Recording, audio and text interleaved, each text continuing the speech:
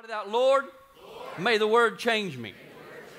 Matthew 21, verse number 1, if you will look at this with me this morning, very familiar scripture for each of you. Now, when they drew near Jerusalem and came to Bethphage, the Mount of Olives, then Jesus sent 2 disciples, saying, Go into the village opposite you, and immediately you will find a donkey tied, and a colt with her. Loose them and bring them to me. And if anyone says anything to you, you shall say, the Lord. Everybody say, the Lord. The Lord has need of them. And immediately he sent them. And all that was done, this was all done that it might be fulfilled, which was spoken by the prophet. Look at this now. Tell the daughter of Zion, behold, your king is coming. I got word for you today. Your king is coming. Behold, your king is coming to you lowly and sitting on a donkey, a colt, the foal of a donkey. So the disciples went and did as Jesus commanded. And they brought the donkey and the colt, and they laid their clothes on them and set him on them. And a very great multitude spread their clothes on the road. Others cut down branches from the trees and spread them on the road. And then the multitudes went before him. Look at this scene now. Just picture this in your mind. And then the multitudes went before, and those and who followed, and they cried out, Hosanna. Hosanna to the Son of David. They're identifying him as king. Blessed is he who comes in the name of the Lord. Hosanna in the highest. And when, now let me read 9 again. I want you to look at this. The multitudes who were before, who went before, and those who followed, they were all crying, people in the front, people in the back, Hosanna to the Son of David. Blessed is he who comes in the name of the Lord. Hosanna in the highest. And when he had come into Jerusalem, all the city was moved, saying, Who is this? Why are you singing and praising if you don't know who this is?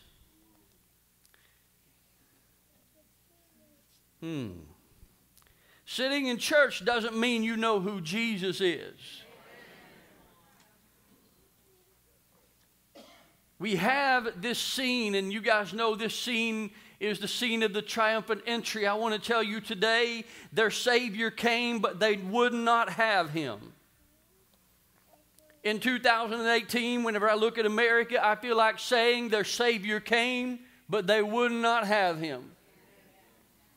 This story doesn't end here. If you go into the other Gospels and you go into Luke chapter 19, verses 39 through 41, it says this, and some of the Pharisees called to him from the crowd, Teacher, rebuke your disciples. You guys know this, but he answered and said unto them, I tell you that if these should remain silent, if the people remain silent, then the stones would immediately cry out. If the people don't praise me, the stones will. Amen. The earth is the Lord's and the fullness thereof. The earth knows how to praise him. I don't want no stones crying out in my place. Now as he drew near, he saw the city and he wept over the city. I want you to picture this scene just for a moment before I move into what I have for you. I want you to picture Jesus setting up on the foal, Jesus setting up on the donkey, marching into Jerusalem. I want you to see Jesus getting to Jerusalem. I want you to see him looking at the city and weeping over the city. I need you to understand this morning, the only thing that makes you cry is when you're happy or when you're sad or when you're mad. Your emotions must be moved in order to weep. Their Savior came, but they would not have him. This text is known as the triumphal entry, happening on Palm Sunday, which occurred 1 week prior to the resurrection of Jesus and on the Sunday prior to the Friday crucifixion. We're talking 5 days apart here. Jesus was on his way to Jerusalem knowing full well that this trip would end in his sacrificial death. They are cheering Hosanna while Jesus knows this is the beginning of the end. The triumphant entry was the setting. We call it the triumphant entry, but it was the setting. It was the foundation preparing for the glorious exit. They didn't know that. Jesus rode into Jerusalem on a young donkey.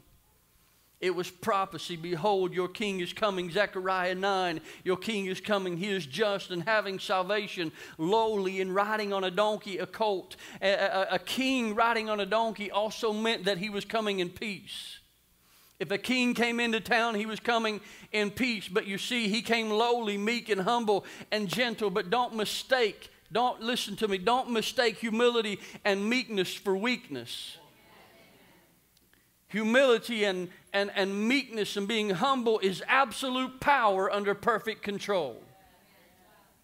Jesus being able to ride on that donkey into that town is absolute power under perfect control. Many of the people acknowledged and treated him as royalty. The act of placing your coat or your cloaks and palm branches on the road was generally only done for kings and important rulers. The people went before him. Notice this now as we paint this picture. The people went before him and they were behind him. They were singing Hosanna, which means save now. They were shouting praises and shouting Hosanna and singing praises. And his arrival during the week of Passover led to much attention, causing the city to be stirred up. The news, now check this out, I want you guys to notice this. The reason they're all stirred up is the news is still fresh of the miracles that Jesus had been performing.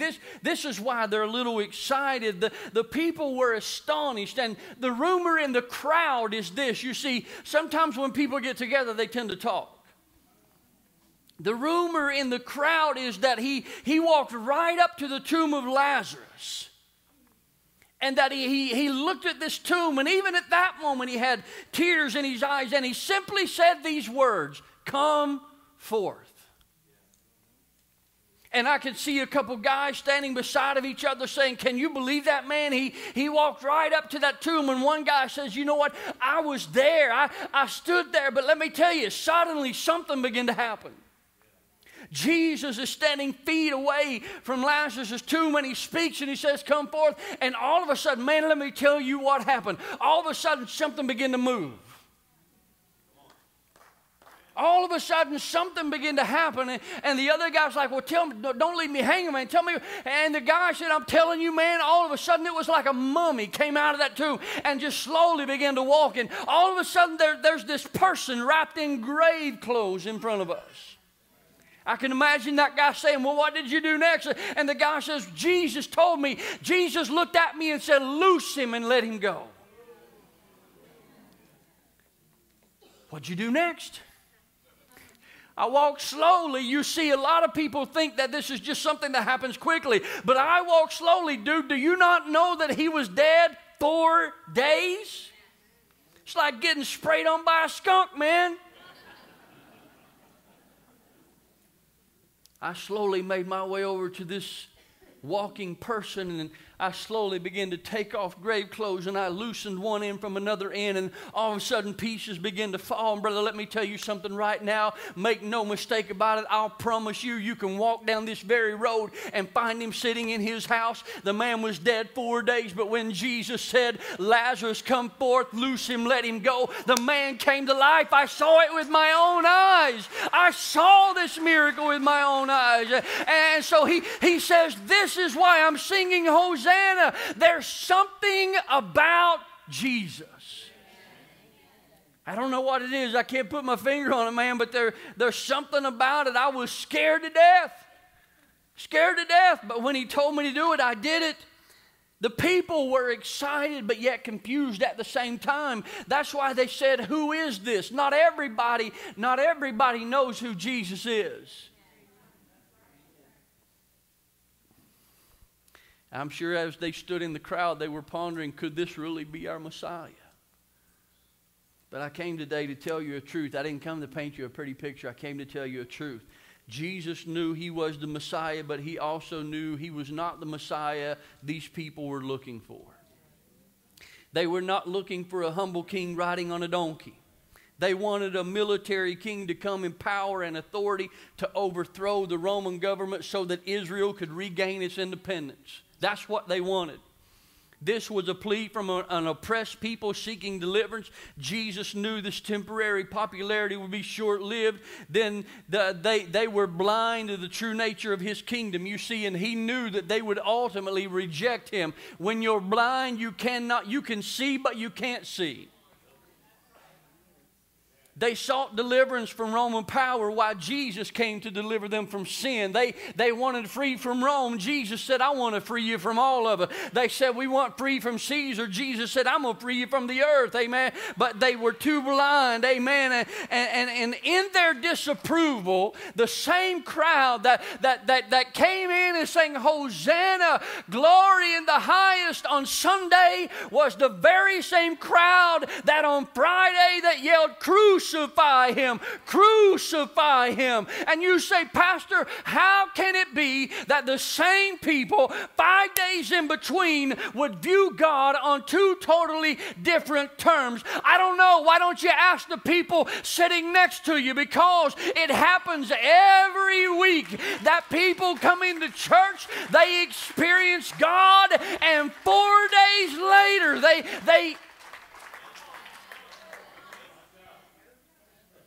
the same crowd would turn. The people wanted the reestablishment of the earthly kingdom, but Jesus came to establish an eternal heavenly kingdom. Their Savior came, but they would not have him. The triumphant entry ended when Jesus came. Please picture this. When Jesus came near Jerusalem. Luke 19 tells us that he came near, and when he beheld the city, when he looked at the city, he began to weep. He began to weep. The celebration ended with Jesus in tears, and he knew that they did not understand. They would ultimately reject him. Why did he weep? Luke 19:44 says that he told them, you do not know the time of your visitation. In other words, someone came to visit you that was very important, and you had no idea they were there. It says that Jesus wept, and in the instant that he knew they were going to reject him, he said, when you reject me, they will come. They will destroy you. They will not leave one stone upon another stone. Jesus is weeping because he said, your king is right in front of you, but you cannot see him. Their king came, but they would not have him. And Jesus said, you did not recognize the time of your visitation. When you don't recognize the time of your visitations, households die without God. Generations die without God. People, schoolhouses, generations, posterities die without God because their Savior came, but they did not know him. Jesus knew their rebellion would bring them to destruction. Jesus wept because everything they needed was right in front of them. Let me talk to our current generation. Jesus wept because he knew everything they needed was right in front of him, yet they would reject him, refuse him, they would rebel against him. In blind ignorance, they would say no to Jesus. Every person in this room, make no mistake about it, every person has had a visitation, or you will have a visitation. I know that some of you may not have come to church to hear preaching and singing and all that, but I'm going to ask you to give me the next half an hour or so of your time. I'm going to ask you to get off of Facebook and get off of Twitter and Snapchat and stop letting everything else, amen, deceive you right now, because this preacher is about to give you some truth.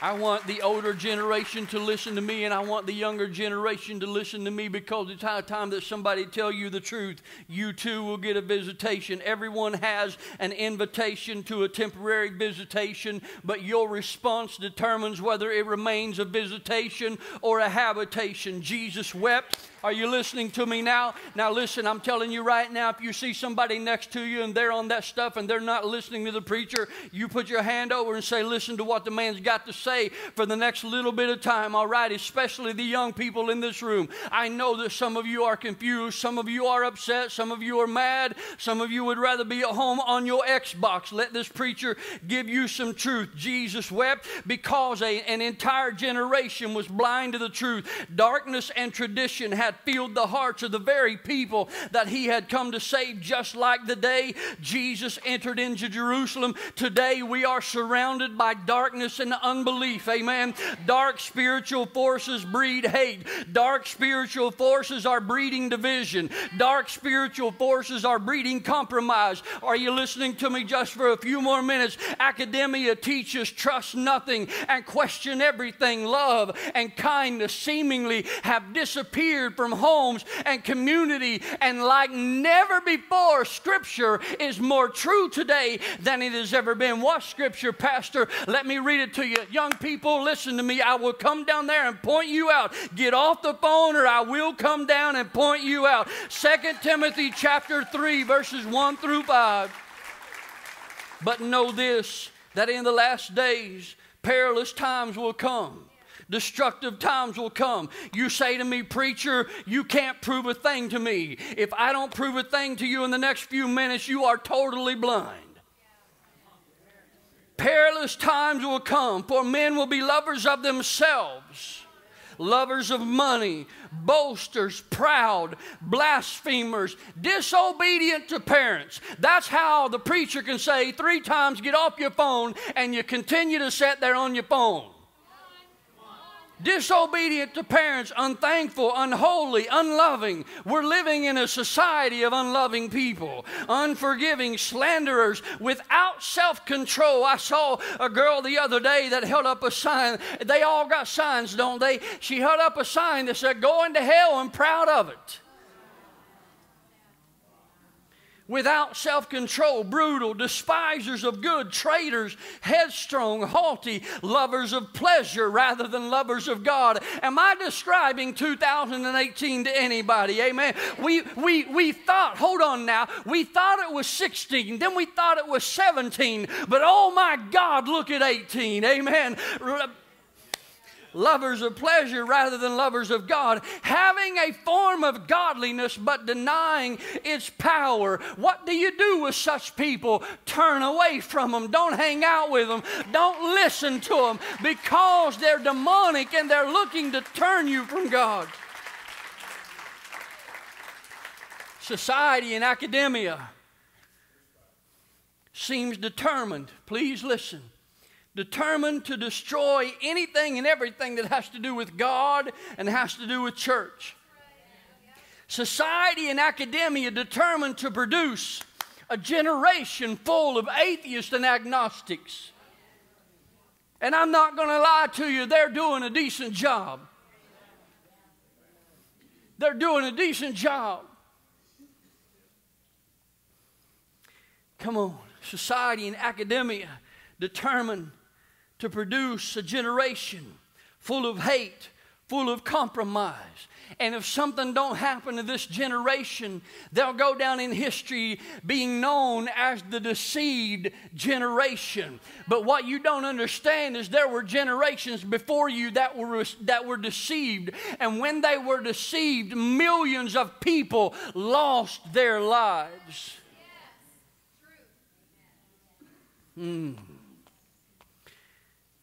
If this generation continues to believe the lies, it will be blinded and destroyed by a lack of knowledge. The enemy, listen to me. Yeah, I'm about to get on some touchy subjects, but somebody got to do it. The enemy wants us to be deceived in the debate of abortion. They want us to be deceived in the debate of Republican, Democrat, gay, straight, gender identity, stand or kneel, social rights, all-inclusive, coexist. You see, they want you to believe that those are your issues. When you go to school, they want to tug at your heartstrings and tell you that everybody matters. And it's true, everybody does matter. But what they're doing is they're turning you off from God and the church. They're saying, how could a God condemn these people?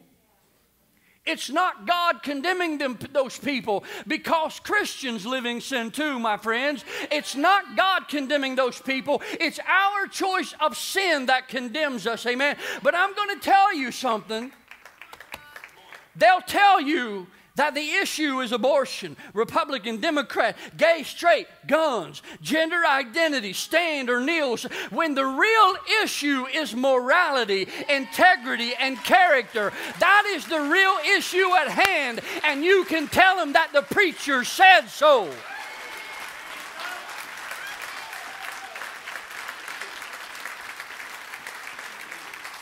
Why do I say that?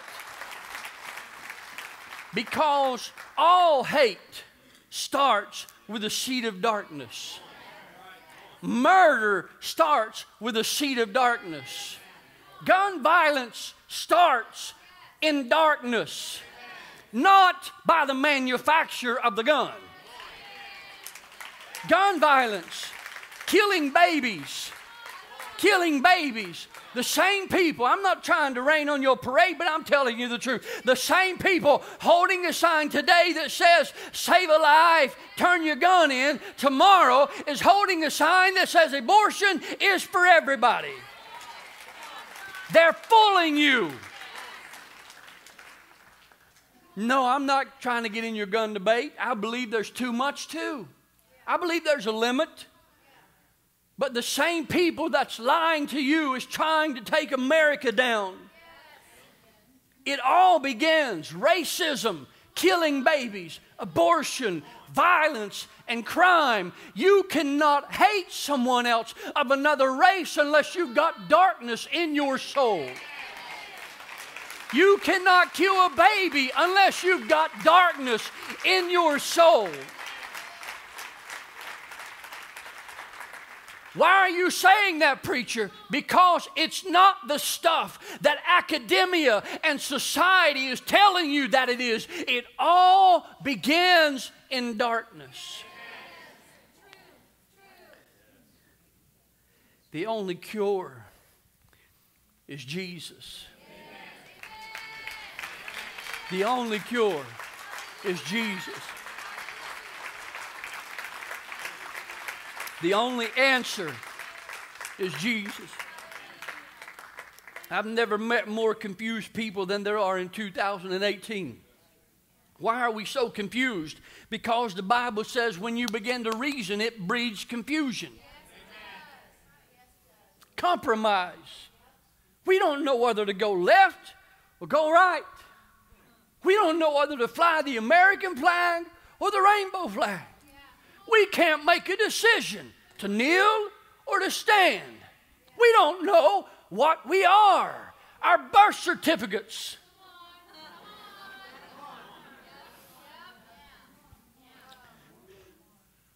Although our children are born with parts, we want birth certificates to remain blank so that they can choose. You don't have that choice, baby. That choice was made by your Maker. Your Maker, who decided who you were, is the one that decides what you are.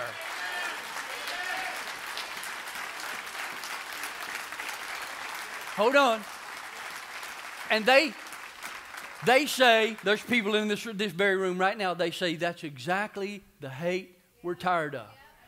Listen to me. I'm going to preach to you, and if you want, call me this week and you can preach to me. When you know, that's exactly what they've done to wash your brain. They've taught you to say anybody that speaks against this is full of hate. I'm going to tell you that the people telling you that are full of stupidity. Full of it. It's not hate when the message that we're trying to relate to you is life-saving. Life, you see, the academia and the social elitists are trying to teach you things, and they want you to pretend they care. They don't care. They want your vote, and they want your time, and they want you to walk away from God. That's all they care about. And let me tell you what I care about, and then you determine who's telling the truth. I care about where you spend eternity. I could care less about all this other stuff. I don't mind walking on eggshells here. I don't mind some of your protests. I don't mind some of your rallies, some of them. Because some of them are just bred out of hate. But your rallies and your protests will not fix America. Revival will fix America. Jesus will fix America. This generation doesn't need a new cell phone. This generation don't need more smart people telling them how dumb religion is. I'll promise you this. If Stephen Hawking had another day, he'd be singing a different tune. How do you know that, preacher? You see, I'm persuaded. I'm convinced. And the reason you say, well, preacher, maybe you're not telling the truth. Let me say something to you. You listen to me, young people? College age, middle school, high school. I know some of you ain't, because the more I talk, the more you stare at the floor, because you don't want to hear what this preacher's got to say. They don't. Raised in church. Raised in church. Hit a certain age where you begin to question everything. Why do you think they're so inclined to give you all their attention and all of their input? Because the enemy knows that he is in his last days. And he's doing everything he can to get your attention. We don't need more posters. We don't necessarily need all of your rallies and all of your protests. Some of them are okay. Some of them all right. Some of them are demonic. We don't necessarily need all of that. What we need is Jesus. What we need is revival. But I'm going to tell you, 2,000 years ago, their Savior came, but they would not have him. If 2018 does not wake up, generations to come will say their Savior came, but they would not have him.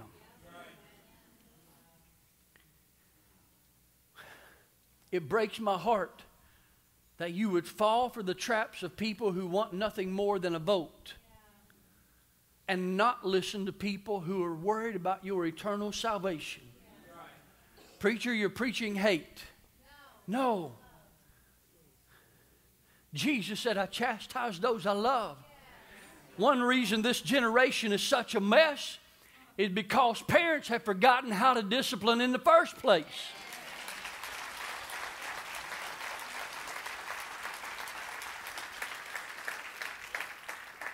We treading ground now, huh?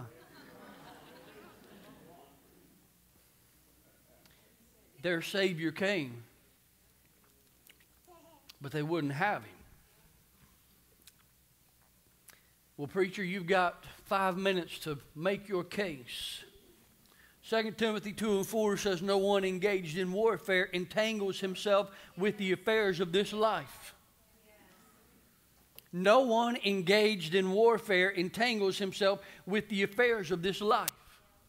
Preacher, you got 5 minutes. 5 minutes. I realize I've been passionate today.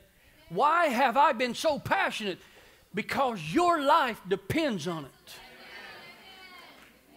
Preacher, I'm not used to this kind of preaching. Stick around. You will get used to it. Preacher, it seems like you're picking on one generation. No. Because there's a lot of baby boomers who have said, when I'm ready, I'll serve God. There's a lot of millennials that are so confused they don't know which way to turn, which way to think. Preacher, tell us how to think. That's not my job. When society and academia tries to tell you how to think, that's when you ought to know, oh, they're trying to deceive me. Well, preacher, tell me what I should do. Think like God thinks. Think like God thinks. Okay? Preacher, you got 5 minutes to persuade me. There's a couple hundred people in this room who've been redeemed by the blood of Jesus. A couple hundred people who've been redeemed by the blood of Jesus. There's mothers in this room that were told they would never have a child. Yet God's hand reached further down than they could reach up, and God blessed them with a child. That doesn't work good enough for you? There are they're not this now, there are drug addicts and alcoholics in this room that when they met Jesus, immediately, God cleansed their body and pulled them out of alcohol and the drug addiction. Look around. Look around. You see, that is called proof. Proof. Proof. If that's not enough, there are people in this room who were eat up with hate. And God set them free in the love of Jesus, and now they can forgive those who hurt them. You see, in this room, I can give you visual proof of what I tell you. The world, in their confusion and hate, cannot do that. In this room, on Tuesday, I'm going to interview a 90-year-old man whom the doctors told him 43 years ago, you'll not come back to another doctor visit. You will die. You are eat up with cancer. I'm going Tuesday to interview him just for more proof that just like him, there are people in this very room that the doctor said you'll not live to see another day, but God stepped in and said, I don't think so. I don't want to frighten you this morning if you're sitting there in confusion, but you're surrounded by people who've been pronounced dead. And just like Lazarus, Jesus Christ said, come forth. And they stepped out of their disease. They stepped out of their sickness.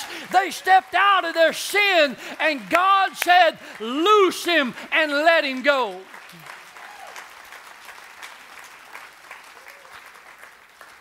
Preacher, you haven't convinced me yet. Let me know when academia gives you the same proof I'm giving you.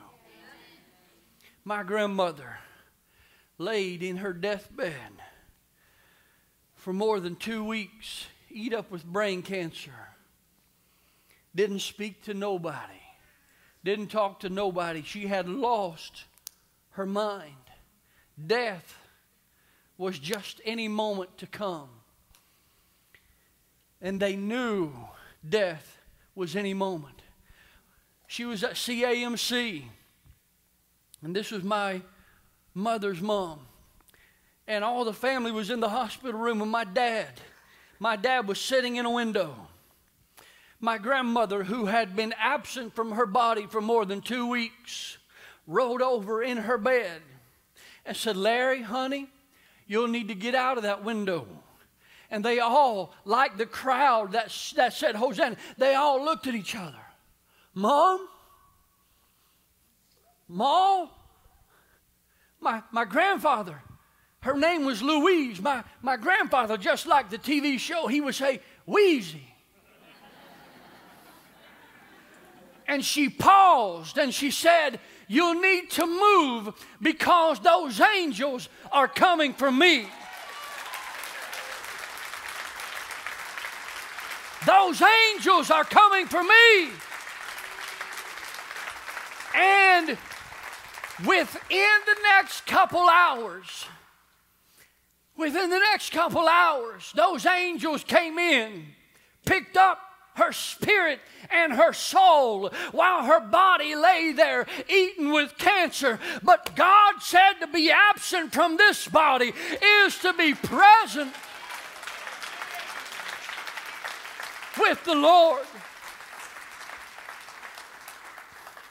I haven't convinced you just yet of how good God is. When all of life gives up on you, when all of life gives up on you, whoo, man, I might have to preach for a little while. See, I can just scan this room and I can point out 100 different people.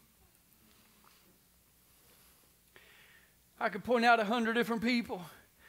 Gary, when the doctors say you're going to die, Jesus stepped in. When your wife says, I'm done with you, Jesus steps in and makes a beautiful soul out of you.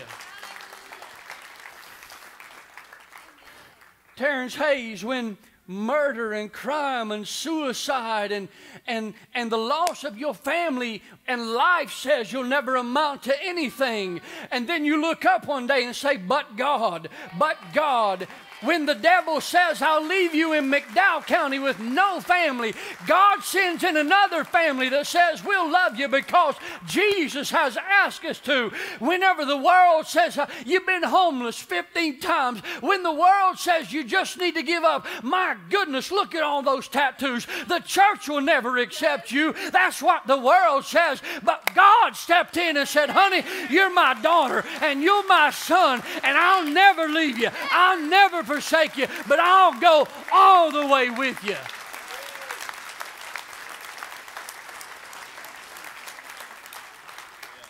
Have you decided yet what your proof from academia is yet? What your proof from the protest is yet? Because mine's getting pretty good. Marshall Lowry, Mr. Bandman, when drugs say I'll kill you, when society and all the bars say we'll never let go of you, God steps in and says, I don't think so. My good God Almighty. Rick Buckner, when you have a car accident and the doctors look at you and say, if you live, you'll never be nothing more than a vegetable. Nothing more than a vegetable. Is that what they told you? If you live, you'll amount to nothing. But what they didn't know is that he would again call upon a God that loved him. And God, stand up, Rick Buckner, and just show him how good God is. God said, I'm not done with you yet. I'm not finished with you yet.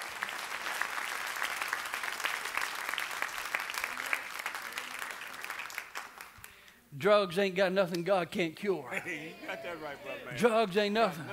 God can't But boy, it was in your system, wasn't it? What'd God do? Instantaneously? Instantaneously. Did he take it out? Never been back. Never been back. Never been Took back. it out. 38 years. Proof. 38 years. Proof. Proof. Faith. Faith is the substance of things hoped for, the evidence of things. You see, I'm giving you evidence right now of God's goodness. Evidence. What Sharon, you would literally say to them, what more do you need? You're getting the proof right in front of you. Amen. Right in front of you. Amen. Right in front of you. Look at all these miracles. Miracle after miracle after miracle after miracle. Right, Rick? Miracle after miracle. When the doctors say it can't be done, when life swallows you whole, when life takes a child, when life takes a spouse, when life takes all your finances, and the devil said, I've got you, but God steps in. I'm telling you today that there may be some in a generation that your Savior came, but you did not want them. But this morning you are surrounded by a cloud of witnesses that tell you that Jesus is real, that His love is real, that His mercy is real, that the power of God is real. Do not let darkness deceive you. Do not let darkness blind you. Do not let darkness lie to you, because the love of God is chasing you. The more you ignore Him, the more He chases you. Pastor, how do you know? How do you know God's chasing me? Because there's several of you, I've yet to get your attention. You refuse to put that phone down. You refuse to look up. You refuse. Why? Because the Spirit of God is tugging at your heart, but yet the world has gotten such a hold of you, you refuse. I ain't listening to what you got, but listen, I'm going to tell you, God loves you enough that He'll prepare a sermon just to talk to you. Forget the other 300 people in the room and the thousands watching. God says, hey, I love you so much